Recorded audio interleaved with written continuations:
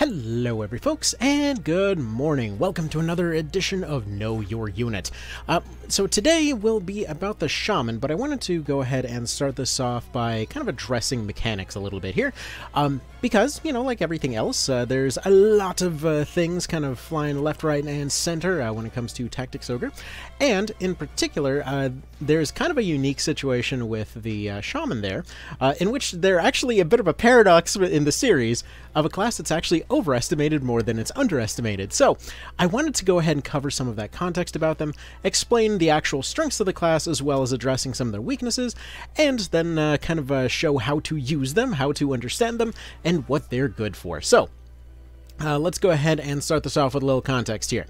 Why am I showing this off with archers here? Well, because for the purposes of today's episode, it has to be understood that there's only 6 shamans available in the entire game, meaning that our usual test map will not be working particularly well. So for the sake of an example, I had a comparison here of 4 archers essentially doing about as well as those 6 shamans are going to do. Just to give you an idea of basically any class will essentially end up getting curb stomped in the scenario on account of, there only being 6 of them, and the fact that they're kind of mandatorily coming in with green and blue equipment in this particular example. But just so you know, this is partially to highlight that it isn't exclusively just a numbers thing when it comes to them. When it comes to the shamans in particular, they are very, very squishy. Again, obviously by design, they are essentially a min-maxed caster kind of class, but they're also one that has a lot of requirements to them. Almost comically so in some cases, but this is again why I wanted to show this as an example, because technically speaking, most other classes will have the option to pivot in some way to deal with a numbers disadvantage. In their case, they have only one direct purpose, which is more or less a Magical Howitzer. They're there for the purpose of being artillery, and they will not necessarily be able to kind of out-damage an entire map by themselves without some support, because again, part of the reason for those support abilities, secondary abilities, all of that kind of thing with other classes is going to be those cases where you need to overcome a disadvantage of some description. So for example, like right here, we've got just 4 rando archers with charm bows, and again, they're essentially overcoming their disadvantage in numbers by the fact that they're mind controlling the enemy team to their side. Or let's say, for example, you have something like a fencer or whatever, maybe coming in with poison spears, same thing with a dragoon. Basically, all of these are more or less non-numerical force multipliers in a way. So now that we've kind of shown what can happen, let's go ahead and come in with the star of the show here today, and that is going to be the Shamans. So, like I said, their purpose is that of magical artillery here. There's only 6 of them available, and one thing to actually bear in mind here is that this class actually does have a lot of interesting quirks to it. So the main 4 sisters are going to be locked into their token elements. However, the 2 other shamans, namely Yuria and Deneb, can come in as any element. This is particularly notable because if you turn either of them into divine through one means or another and turn them into a shaman, you can create the most useless caster in the game because they can't even fill out an entire spell list with the stuff that they're effective against. So before we even get into that, let's talk about casters and how exactly they can be made, quote-unquote effective here. So essentially, when it comes to spells, they kind of work opposite to physical attacks. Namely, with physical attacks, if you match your weapon's element, you're going to be getting about 10% extra in terms of your damage, and then if you're hitting on a weakness, you're going to be getting another 30%. In the case of, like, let's say the weapon is strong against that person's weakness, it'll use either 30% or what the weapon is carrying, whichever happens to be stronger. In the case of magic, though, it's the other way around. Namely, they get their 30% bonus up front, gaining more raw power, but then only gaining 10% if they were to attack on a weakness, meaning that they're focusing far more on the neutral, more so than the effective. This is why, for example, if we go over here to their maximum numbers score, when it comes to the kind of shown attack value here, just so you know, this is more or less a, like, if absolutely nothing else were to be applying, this would basically be their max damage kind of a situation in a neutral scenario where no other modifiers are acting on it. So As a bit of a refresher, magic is generally going to be the most stable, it's going to be the lowest, but they generally overcome this by attacking more targets or attacking more times. Magic is melee is generally going to be the one that's kind of in the middle, and then ranged is going to be the one that's got the highest highs and lowest lows. So, when it comes to your shamans here, their actual skill list is going to be one of the more modest ones in the game. A bit like well, there's oftentimes a comparison made between the shaman and the archer, and that's not for no reason. They both have very similar loadouts in terms of their weapons, and in terms of, well, limitations of weapons, and both are functionally speaking just doubling down on the idea of attacking more times. So, for the shaman here, we've got hammers. This is exclusively going to be for the Chaldia. We've got cudgels, and then we've got spellbooks. Unlike many of the other casters, they do not have access to daggers, which doesn't exactly mean that much, since most of the time this is going to be in your offhand. Daggers in particular are just handy because of the sticker, due to a bit of a thing that you can do, wherein the sticker is actually going to be a quarter of the weight of the Chaldia, while also essentially allowing you to switch your armor to a piercing variant. Under certain circumstances, this can be potentially interesting as far as your armor goes. We'll be showing off more of that later. But for the time being, it's kind of going to go ahead and be assumed that they're going to be going for crushing type defenses whenever possible, just due to the fact that they're going to be running a staff in their main hand for range. Again, as far as cudgels go, it's exactly what you'd expect. Essentially, they got sticks. The sticks will do the range thing. The Chaldia will be there as their parry option. And then if you want to run spellbooks, it's going to be kind of right there in the middle. You're going to be limited to +3 range, but potentially that 15% plus 10% bonus off of the hit might be helpful in some very specific cases, like, for example, something like the Biblion Teratos, essentially giving you 25% bonus physical damage if attacking something like a griffin. Now, the reason I'm going to bring up a couple of things here when it comes to, like, for example, that book in particular, as well as always carrying the hammer finisher, is because of, well, their main role and their main weakness. As I mentioned earlier, their main role is going to be as magical artillery. They're going to be wanting to go for long range and high power as much as possible. Now, this is, again, partially due to the fact that they don't have any defensive options for them, but also due to the fact that they're going to have pretty significantly long range. So, in terms of their actual unique functions, there's little that this class can do that others can't, but they are running a very specific combination of certain things. Namely, that they're going to be matching their own favored elements, combining that with Nature's Touch, combining that with Engulf, combining that with Meditate, combining that with Cudgel access. While many other classes will have specific access to, kind of some or more of those things, generally speaking, they're the ones that are going to have all of it at once. Now, how much this actually benefits you is going to depend entirely on what you're looking for, because, again, raw damage is entirely their whole thing. They get no access to debuffs, aside from the charm effect on the Chaldia. Possibly some, I believe they could get Paralytic Wave off of one type of gloves. But again, we're talking primarily like really, really limited access in terms of anything other than damage. In terms of having coverage for their weaknesses, they're going to have access to those finishers, which again, they're already using that for their spells, so that's fine. But generally speaking, I would recommend running the Chaldia, because one of their big weaknesses, being a back row artillery class, is going to be versus flyers. Now, typically, these are going to be griffins and cockatrices, which are primarily going to be coming in with an air element. This means that something like a Tyrant's Mace could give them a very nice punish if they were to get rushed down. So in terms of the class itself, this is a class that's going to be unique. It's unique to several of the fastest characters in the game already. So while the class itself generally has speed that's roughly on par with most of the other casters, it's slightly faster, but not by much. Most of the characters themselves are going to once again be giving them that speed bonus. This is partially why I mentioned that the context around these guys is kind of interesting, because oftentimes it's the class that's praised, despite the fact that the class itself is overwhelmingly basic. Anyway, the reason that I compare this is because, again, like looking at their skill list here, if we were to go down the list, pretty much every caster has access to Engulf. You've got multiple of the endgame casters that are going to be running Nature's Touch, sorry. This actually used to be unique to them back in the PSP version. This just sort of got spread around this time around. Namely, like Liches and Valkyries get them, who are going to be pretty much their peers or better in most cases. Concentration is a bit of an odd one for them because they'll pretty much never have the option to actually miss with their spells. So this is a very odd one. In terms of resonance, this is actually an interesting interaction that they exclusively can do, and this is the only reason I'm bringing it up, because it's a little bit niche, but they can actually boost their allies in one element while protecting themselves with a different one. Namely, you can use your personal instill as a shield while using your resonance for your offense.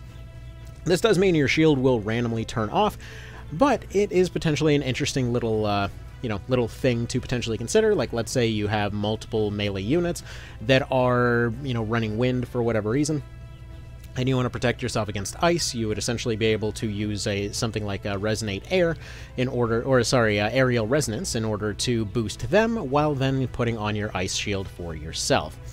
So that would be handy as far as that goes.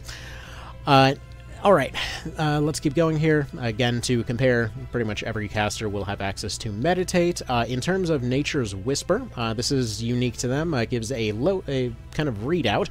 I was going to say a printout. For some reason that came out as loadout. I apologize. But this is going to give you a kind of numerical printout over the state of the elements on the field. This basically means that you're getting your prevailing element score.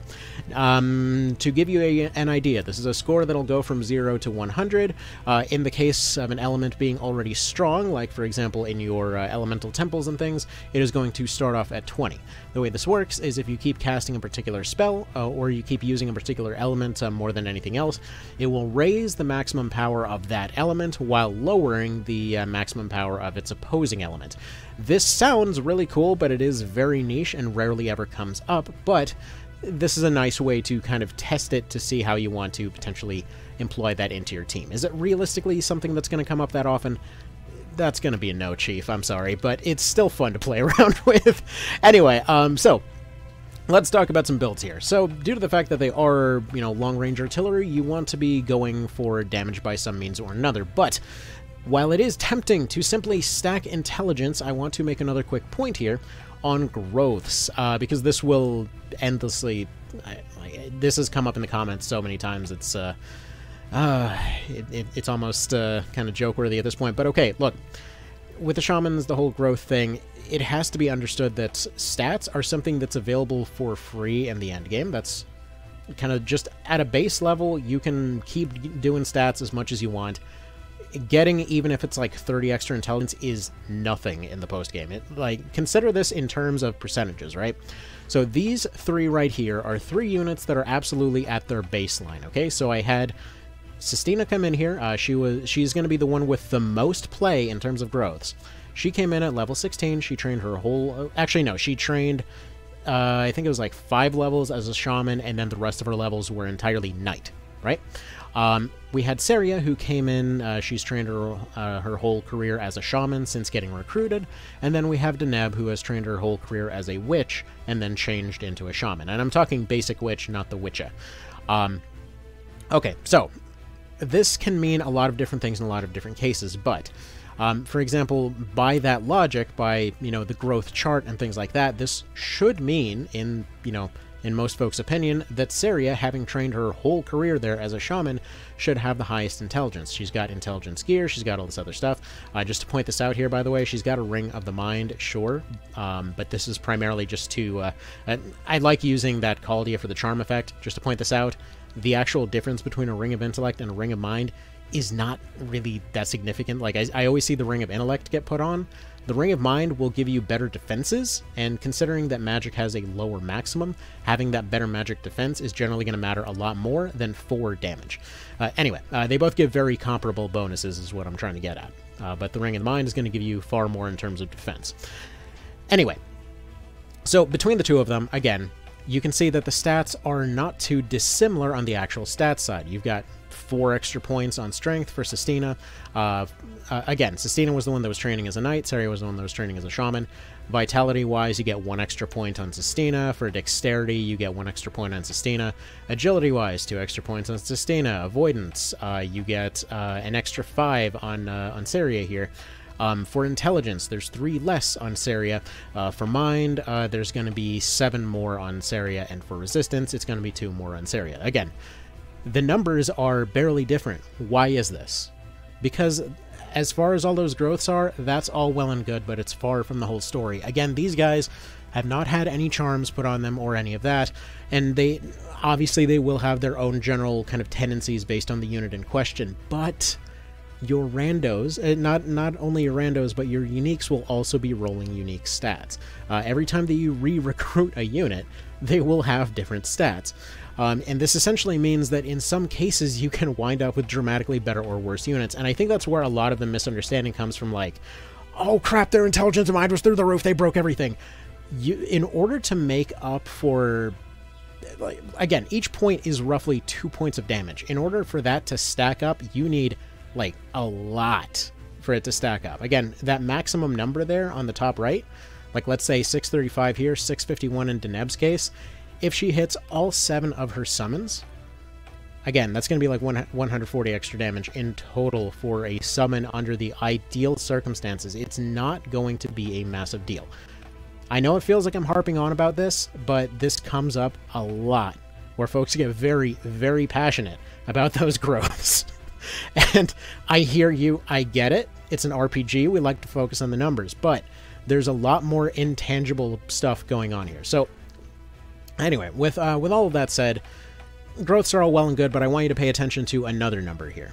Because you may notice, again, one thing that Sistina does have that everybody else does not is health.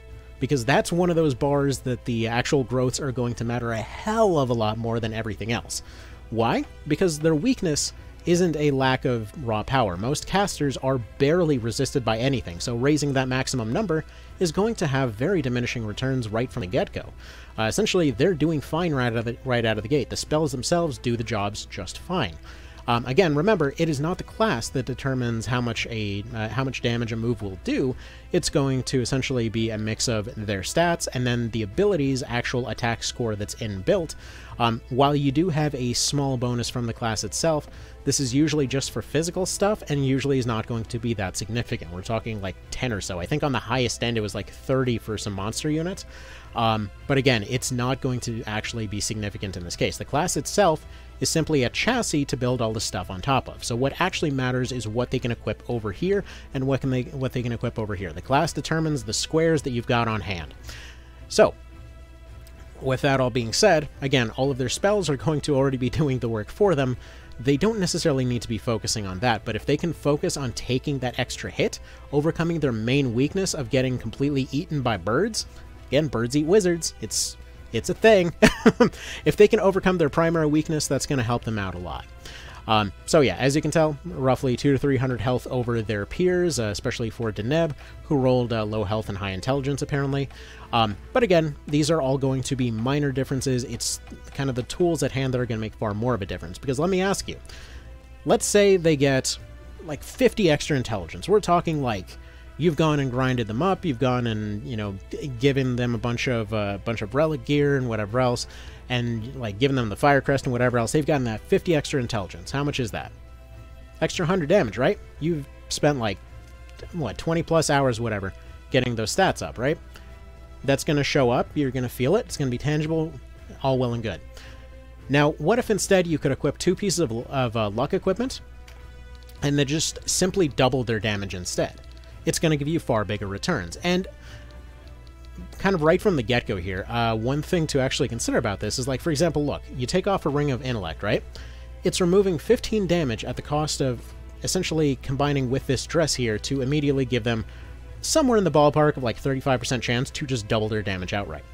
So essentially now we have a, as I would argue, far more optimized Shaman, where they've gone and they've overcome their primary weakness of having a lack of any defense when it comes to their actual problem up there, their health bar being non-existent. So they will be able to take an extra hit. That'll help them out tremendously. We see that they're able to potentially double up on their damage. This is especially handy if you were to equip multiple pieces of the Alluring set. Currently, due to a lot of situations, it's in a bit of a short supply, so I've kind of just spread it out among the team here. But for example, if we were to go ahead and swap her over to, let's say, some Greasy Boots or something like that, We can go trousers on her. Why not? Then potentially we could have a very, very lucky caster that might be able to do a lot of good things right off the bat. But one of the important things to remember about your artillery is the shells that you load into it. So let's cover another thing, because again, the immediate thought is summons. The summons, they do, they will hit multiple times. But what if I were to tell you that there's a more efficient way to do this? Because here, look, I get it. They feel good. You're essentially taking your basic missile abilities. Like, actually, this is a fun little note here. Deadshot 1, 15. What's a Self-Fide 1? Essentially attacking 3 with a chance of 4, but you're paying for the cost of 3 basic missile abilities. But look at this interesting little way that these spells actually go, right? Because as the Deadshot goes up, it gets more efficient. Deadshot 2, roughly speaking, is going to be, about double as powerful as the first one, but its cost has gone down by 5 with every new iteration. While 1 is 15, it goes down to 25 for 2, and then 35 for 3, and then suddenly goes up to 45 for 4. Essentially going and taking that damage and stacking it up and up and up and up. But then the summons come in, they're like, what if we just kind of threw that efficiency out the window and started just chucking, fireballs at something? Then that's basically exactly what they're doing. But they can't necessarily control where they're firing, so that's why they're kind of in their big splash area, limited to their big AoE areas. But let's consider the actual kind of efficiency situation of these different paths that these different spells go down. Because there's more to it than what first may meet the eye. So, in terms of your overheads, again, it's going to be a similar situation to how we later compare this to stuff like your Apocryphas, wherein essentially they're going to be taking a fairly economic approach. Only 25 for your first overhead, going up to 45 for your second, 50 for your third, and then going up to 70 for your fourth, meaning that that third one is going to be noticeably kind of more efficient than your second one. Just kind of something to bear in mind. But what I like to consider for building these teams is what I like to call the 2-4-6-8 rule. Generally speaking, this is something that I wouldn't advise. Because even if you're looking to have multiple kind of powerful moves available, I would usually recommend only picking one. You want to have something cheap that they can throw out right away, something in the roughly like 1 to 25 range. You want something roughly in the 40s for your mid-range. Now, in the case of running an instill like this one, maybe just kind of have a cheap one and then hop up to about the 50s, and then you keep your big hitter up there at the very end. Now, why would you do this? This is because it's one of those ways that you can get around the fact that battery sticks, as nice as they are going to be an inefficient use of time. Which, I know it seems weird to bring this up, but think about it. They roll Meditate once, and they simply only spend half of it in order to use a Deadshot 2. This means that they're already guaranteed to have a second attack available for the next round, but if it rolls again, they can immediately move on to their heavy hitters. They can immediately move on to the highest tier thing. But if then it decides not to roll after that, they will still have something to fall back on. And this is especially handy for stuff like their basic missile abilities, which will allow them to completely fall back on something that they'll pretty much never be able to be drained out of. And additionally, this is why we want to try to keep extra options on them whenever possible. Like one of those things that I've brought up over and over again is stuff like the Staff of Purification here, giving them an action that they can take without spending any MP. This is essentially the same thing as going and charging up your battery stick, but you're using Meditate to do it instead and taking another action at the same time. It's just something that allows them to essentially go in and kind of continue functioning, continue acting, doing something other than kind of sitting there and, eating the battery stick, as it were. I don't know why I always just get the image in my head of them just like sitting there and just like gnawing on the stick like it's a piece of jerky. Like, I need my magic juice. Crunch, crunch, crunch. But anyway. So yeah, as far as shamans go, again, the reason that I wanted to bring up that stuff earlier is just to show off the fact that obviously when they're going in for their test map here, it's not going to be that crazy of a showing here, just due to the fact that obviously they're going to have a bit of difficulties on the whole not getting completely slapped around thing. So yeah, they will come off with a good Alpha Strike potential, and that'll be kind of it from there. I think I mentioned this earlier, but again, it's particularly funny if you were to take one of the side shamans and turn them into a divine element, just due to the fact that you can't actually use your entire list of different spells there. So you may notice I didn't cover those Draconics earlier, and that's because we're going to talk about them now, because hopefully they'll get a chance to show them off, because the Shaman is actually the best Draconic user, interestingly enough. Now, yes, Draconics themselves are not terribly impressive, but that kind of loading up your spells thing that I was talking about earlier is what we're going to be talking about right now, namely the fact that it kind of branches off. See, on the low end, all of your basic spells are entirely about efficiency. They're trying to get more and more power out of comparatively less MP, technically speaking, and, you know, they can keep scaling it up, but they will still have a way to scale down to something cheaper. That being said, Draconics essentially kind of branch off in one direction, where they're like, okay, we're just going to get a bit more expensive, but we're only getting slightly more powerful, but we're also giving you more range. And then on the other end, you've got your Apocrypha, which basically said, okay, screw it, sacrifice the range, we're going down on that. We're going to have the range. We're going down from 5 down to 3, or in the case of Draconics, going down from 6 down to 3, but we're going to give you dramatically more power. So, like, generally speaking, well, not even generally speaking, it's the only way of speaking for this one, your Apocryphas are going to be the most powerful AoE, and as strange as this sounds, they're going to, generally speaking, in terms of your big splash hits, they're actually going to be a lot more efficient than your summons. But how can this be, right? How exactly would that work? Why is it that these splashes would do more? Because that's what I mentioned earlier about those summons, because the summon thing is essentially taking the idea of those missile spells and changing it into throw efficiency out the window. We're going to just completely burst down this one guy, which works if there's a kind of big open area, and if you have something that is not terribly resistant. But again, it is still essentially functioning as those basic missile abilities, meaning that it's going to have a lot of those same limitations. Namely, it's not going to have a very high maximum hit per shot, depending on the circumstance. Obviously, you can make this go crazy with stuff like crits. Simply collect a couple of magic cards, collect a couple crit cards, and you're good to go.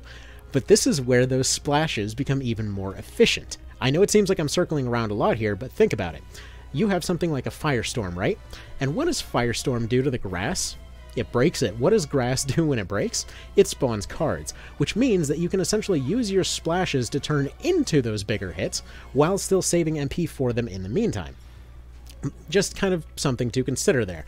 And especially for AI teams, it's worth considering that leaving summons on them all the time will cause them to constantly go for overkills rather than going for something efficient. And especially if you're going for Draconics here, like you'll notice, you know, she's going for a Thunderbird, which, okay, it did 900 on that one guy, but there's something to be said about the chaos of doing, for example, 1500, but in a large area. Because it's not, again, healing can go in one direction. Like you saw right there, she essentially did that same amount of damage, but spread out among multiple units for the same price. Why would that be better? Well, obviously it all is going to depend. In the case of, in the case of summons, and especially summons 2, they're all about going for bursts. If you can't get the kill, there is no point. Because in many cases around this point in the game, a lot of things will be carrying around salves, and one unit can be healed for a lot of health. But several units cannot be healed for a lot of health at once, and the AI in particular will refuse to heal any units above 70%. This means that if you've ever had those moments where you thought, wow, it's really weird how these 4 basic rando casters that I was testing managed to completely outperform these this team of shamans here, it's not because of direct power. What's interesting is that a lot of the other casters, especially when used in an AI role, will tend to essentially accidentally be a lot more efficient in their movement. So basically, by spreading that damage around the entire team, but still doing just enough to actually finish them off, they can effectively do a lot more power than, for example, several summon 2s coming in at the same time.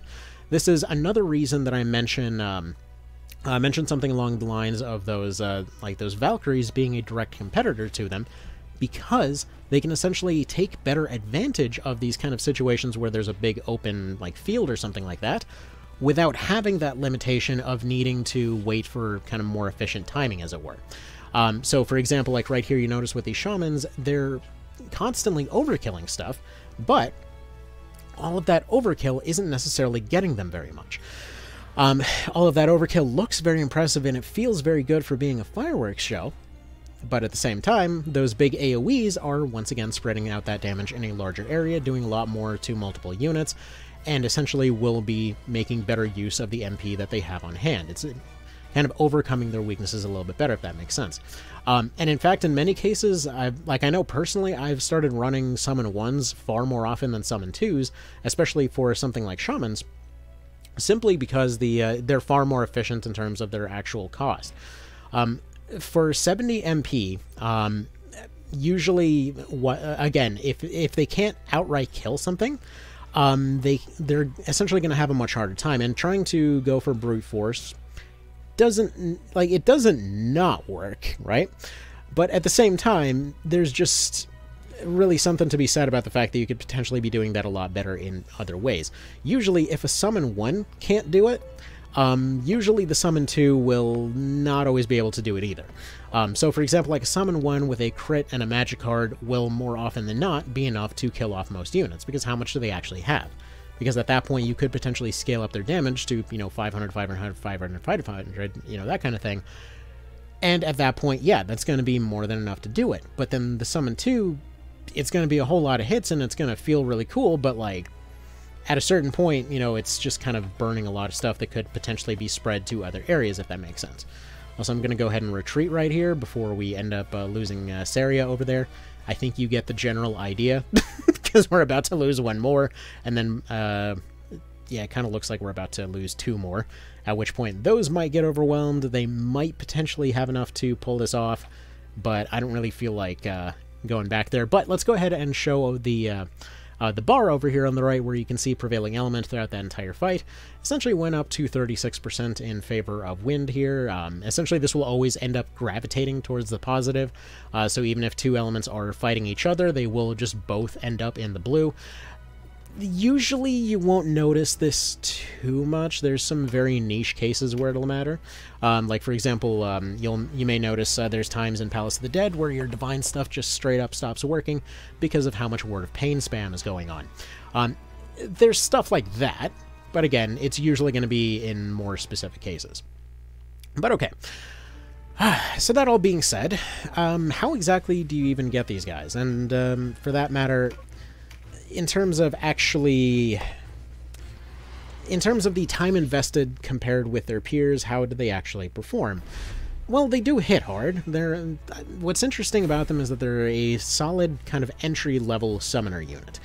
I mean, they're kind of like a basic elemental spammer kind of situation, but the reason I call them entry-level is because they're very simple to understand. It's simply, you give them the spells, they go and they put the thing that gives them extra power, and then they hit stuff. In the normal game, namely chapters 1 to 4, they don't even get access to nature's power, which means that they are simply the one that can use Apocrypha, which means that essentially they can bar dump something at long range for slightly more power. Truth be told, like, if anyone was around during kind of those early release days, this is why I kept asking people what the hell happened to the Shaman, because Nature's Power, their signature ability, is A, not even unique to them anymore, but B, it's available only in the post-game at this point. Which means that, like, even unlike generics, who you can potentially break the level caps with, unique characters don't have that benefit. And you can basically use a recruit to break the level cap if you didn't know. But yeah, since they're unique, they can't take advantage of a lot of the stuff that other generics can. So, for example, something like a generic Lich could take advantage of the Ogre Blade trick.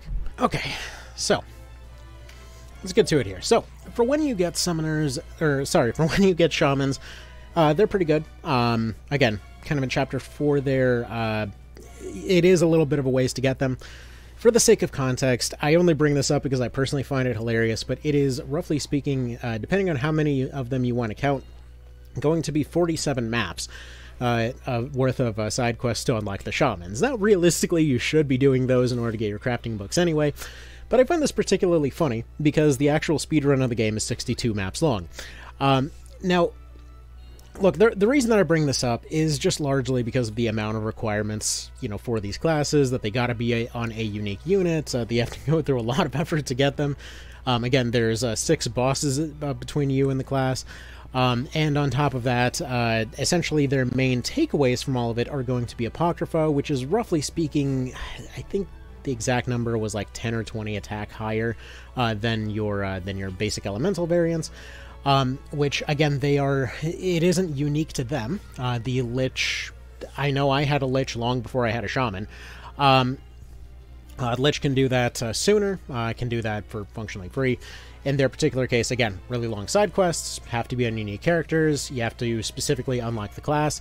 In order to get their summons, you still have to go through Palace of the Dead, which is pretty much going to be another dozen maps on top of that pile, so at that point you've already done almost an entire game's worth of different maps in order to get these guys going, and the reason, again, that I bring this up is to compare with their peers, because what are they getting for all of it? Roughly 10-20-ish% better maximum power, and they have nothing else to combine it with. Which, again, if that's all you need, that'll do the job just fine. They're solid as an entry-level thing. They basically optimize themselves by having no other skills on hand. And, you know, on top of that, again, they can do the whole double instill thing, which is kind of neat. But aside from that, I know personally at this point, usually I try just to talk about this class, but I know personally at this point, I've generally been running any one of the sisters or everybody else as pretty much anything other than the Shaman. Reason for this is if you're looking for an effective summoner, if you're looking to keep the power but would like to have more defensive options, you can go for something like a Rune Fencer or Valkyrie. Again, just due to the fact that it is still the same unit, still running the same stats. The actual change in equipment is not going to be that severe. Again, it seems like you're going to be losing a lot by getting rid of that casting equipment, but they're going to be able to last a lot longer on account of not having to worry about those cases where, like, let's say they've got all of their different options, different defensive... sorry, I apologize, I got a little bit tongue-tied there, but where they don't have to worry about their defenses as much. So instead of, you know, coming and getting double-pecked by a bird and that's the end of the story, instead they're comfortably sitting on the front line, you know, parrying things, using the free moves available from all their new weapon options and stuff like that, in order to instead, for example, have the option to fully defend themselves against different things, to use all of those summon 2s for free instead of having to worry about conserving their MP or recharging themselves. Or if they want to go for the raw power approach, again, the Lich with Salvation, if they're nearby something like a Knight or whatever, they have functionally infinite MP at that point. Essentially still going to be running those same really strong summons at the same range. In their case, again, because usually the limitation that's brought up is the fact that they're going to be potentially either losing either Salvation or Nature's Touch.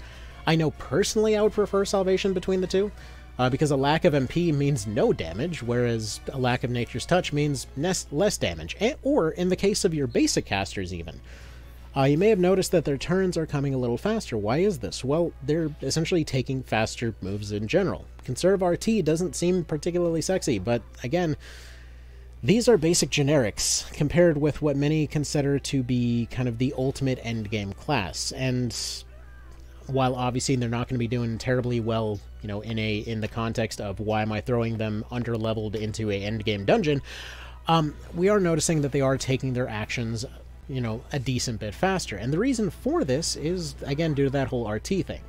Everybody, more or less, has the same idea to try and improve their base damage, but interestingly, they all do it in different ways.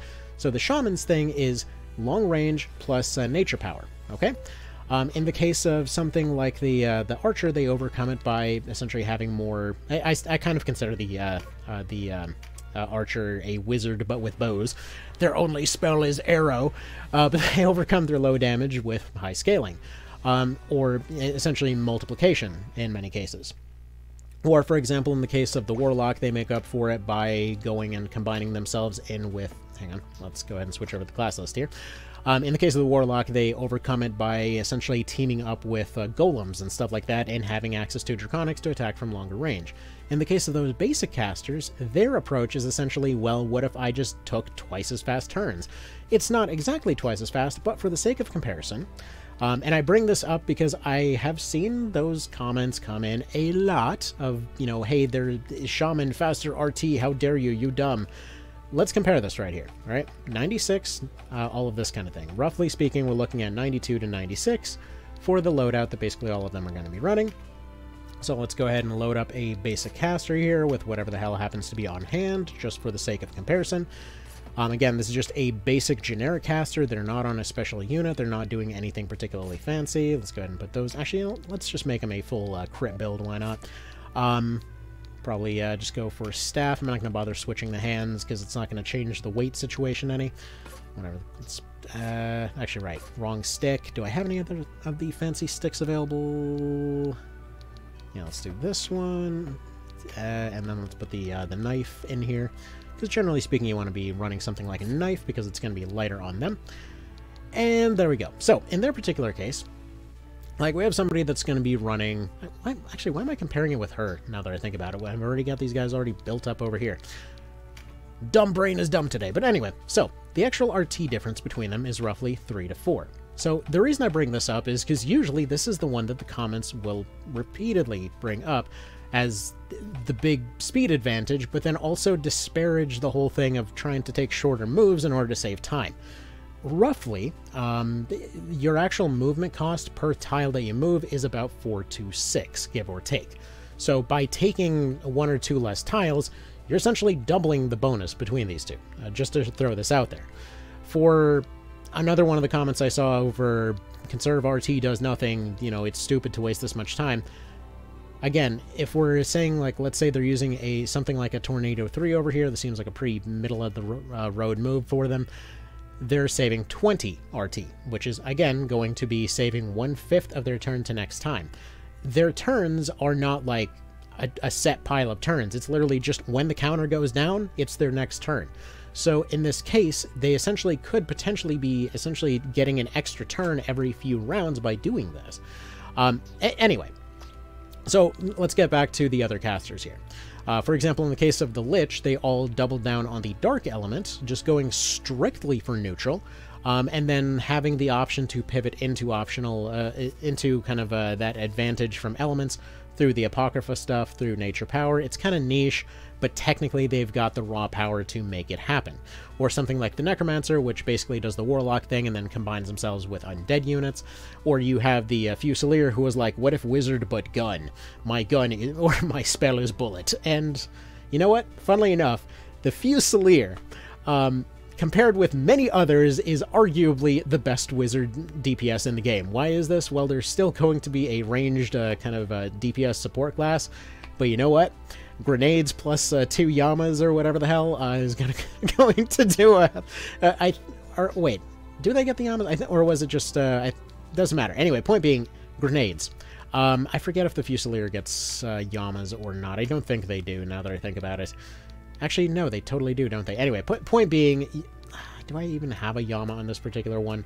You get 2 weapons that that'll give you a weapon bonus. You put it on your Fusilier. You give them a necklace that boosts their weapon skill. So essentially, like, you end up taking this 40 Fusil skill and you boost it up to 100. And essentially, you will have guaranteed 700 damage in an AoE versus basically anything that ignores armor. At long range off of a lobber, which, granted, doesn't last very long, and this is kind of getting back into that same old argument over, it's like, does a consumable even get to count because you only get 4 of them, kind of a situation. Anyway, point being, they kind of do the archer thing, but in their case, instead of doubling down on the weapon doing the extra damage, they essentially will ignore terrain and use those grenades. In the case of the ninja, primarily they may... As strange as this sounds, while they were a melee powerhouse back in the PSP version, the ninja is more of a caster class this time around. Why is that? Because essentially they're doubling down on using those cheap, lightweight bows to throw out free debuffs, but then at the same time they have their summons, which aren't very good, but can potentially work very well with the Ogre Blade trick, which I actually never even got into that earlier.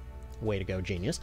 Anyway, so combine it into that, on top of the fact that they actually have a very surprising amount of free caster type of weapons.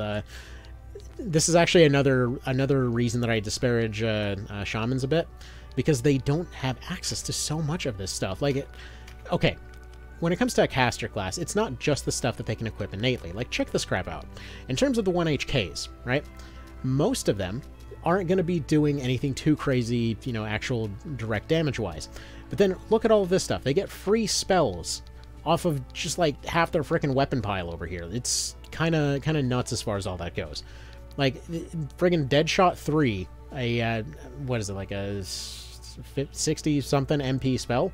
They get 3 of those for free, or they get Firestorms, or they get Ice Blasts, or Aqua Blasts, or Lightning Bows. I don't have the full pile because I didn't care enough, but point being, they get all of that stuff for free with, you know, the debuffs or whatever else. Point being, when it comes to all of these classes, all of them overcome that kind of initial baseline damage thing through having other options. Even the Wish, as strange as it sounds, is not the same as the Shaman there. How do they overcome it? By combining in melee. As weird as it sounds, a counter whip Wish, because of the fact that they're running low defense, essentially is going to be taking advantage of that low defense, turning it into offense, instead of just, you know, firing at long range. Because again, the Shaman's whole thing is doubling down on just long range artillery fire. That's it. Nothing else, no debuffs, no nothing. Like, you know, Patriarchs, Matriarchs, for example. In their particular case, they're going to be kind of putting aside that general idea of, like, I need to do extra damage, and going and doubling down on armor. Essentially allowing for you know, using that hyper armor to keep themselves protected, giving up that nature's power in order to not take damage. So anyway, this can keep going for every caster class in the game. They've all got something going for them, except for the Astromancer. We don't talk about him. But anyway, hopefully this helps kind of make the point a little bit here, that as far as the Shaman is concerned, it is, again, the class that specializes entirely on that long-range artillery fire. Due to the fact that they are unique, they end up losing access to a lot of the stuff that generics will have access to. So, for example, especially a Lich would be able to take advantage of something like the Ogre Blade to essentially double their intelligence score. Like, you can keep, you know, force-feeding somebody charms for ages, or you can just give them a free 300 intelligence if they're a generic unit. Or you can turn them into a zombie and make them, like, you can literally just re-raise them as a Lich, like, double up on their intelligence, make them, like, switch them over into something like a Valkyrie, make them undead, and now they cannot die. They'll just keep coming back to life. They'll use those summons for free. They'll take advantage of those insane stats to do insane numbers, combine it in with a luck build, which they can now make up for due to the fact that they're, you know, essentially going to be running around more or less kind of as a weird decaying stripper, like, cannon. And, like, they die, they come back to life, they still cast for free, like, do all this other stuff. Point is, there's so many other options available for that particular thing. So Shamans work well as a great, like, entry level, like, here's how, you know, how you can make a caster. They'll do damage from afar. If that's all you need, that's all you need. But there's a whole lot of other things that a lot of other casters could be doing, you know, faster, better, worse, what have you. Just kind of something I wanted to throw out there for context, because oftentimes a lot of folks ended up unlocking the Shaman at the same time as they unlocked summons, and that kind of just combined in the head of, like, this is the one that does all of the DPS and everybody else does nothing, and they're flimsy little peons over here, and then, like, none of the other stuff gets tried. And then if we're comparing, you know, the unit that you've dumped all of your stats and charms and time and love into with this, like, random generic nobody that you picked out of the dirt, that baseline is going to, or that comparison is going to look very skewed. Because suddenly it's like, you know, here's this amazing thing over here, here's this nobody over here, and one of them is going to look better than the other because one has actually been raised up.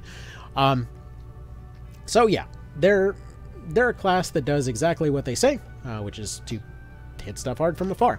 Go ahead and give them lots of crits. Go ahead and give them lots of summons and things. If you're running them on auto, don't forget to give them a flying item. Basically, they, again, are very flimsy, so if you're running them on auto, generally you want to give them a flying item because they don't have access to steadfast. Valkyries totally do. Anyway, so yeah, generally you don't really want to run them on AI that often, to be blunt, unless it's a completely flat map and they've got a lot of support with them. Personally, I feel like they're a bit more of a novelty. It's Like, again, it's in terms of options, they're kind of limited. In terms of Yuria and Deneb in particular, don't forget to switch their elements beforehand. For a decent bit there, I thought Yuria was actually locked into Divine, because I had her as a Divine Songstress before this. Which, yeah, that's, I totally forgot to mention this. They don't get access to Light or Dark, so if you happen to make them into Divine, you get the most worthless Shaman you can possibly get, because all that they can effectively cast is Starfall, which is, it's not a bad ability, it's just, you basically just make the suckiest version you could possibly make of that, but then also, I guess you kind of double down on these ones, especially due to the fact that Yuri is a kind of generally pretty good melee fighter when you get her. Any dang ways. Hopefully this, this helped to explain the class a little bit, what they do, what they don't do, and, yeah, that'll be about that. So, you all have a fantastic one. Don't forget to put some luck on your Shamans. Again, natural luck is going to be a hell of a thing if they happen to get those good rolls early on. Don't forget to potentially swap them out for something that might give them a little bit more play in terms of their equipment. And yeah, that'll be about that. Actually, one funny note, just to bring this up, one of the things that you could really get a lot of use out of back in the PSP version was taking the Grimoire here and combining it in with well, with the fact that it gave them extra abilities and extra debuffs, or sorry, extra protection and stuff like that. Funny part this time around is that you can actually kind of sort of do the Wish thing by giving them a counterattack through this book, especially if you get it stacked up really good through relics. It's a very difficult thing to do, but it is arguably one of their better kind of overall DPS options, especially considering that you could do that on all of them, which might somewhat mitigate their whole squishy non-defense existing thing. But one thing that's particularly funny on this is that it also causes them to apparently give up their casting bonuses. So they gain their +5 range, because every other book has identical stats except for the racial difference that it gives you. But in the case of the Grimoire, apparently you still do not get the damage bonus for spells when you're going and using a two-handed casting tool. And apparently, as of this morning, according to Twitter, apparently you can't that can't actually be fixed. So, yeah, that's certainly a thing. So yeah, apparently, as I understand it, it's possible that the whole Dark Knight weapon thing was them trying to fix some other stuff, and then something else completely broke. And yeah, there was actually one of the few direct messages from Matsuno about that, of like, it looks like it's not going to happen. So, either way. So, hopefully this helped to contextualize these guys a little bit. And yeah, I will see you guys next time when we do the basic casters. Cover more of their speedy, casty type of stuff. Alright, take care. Later.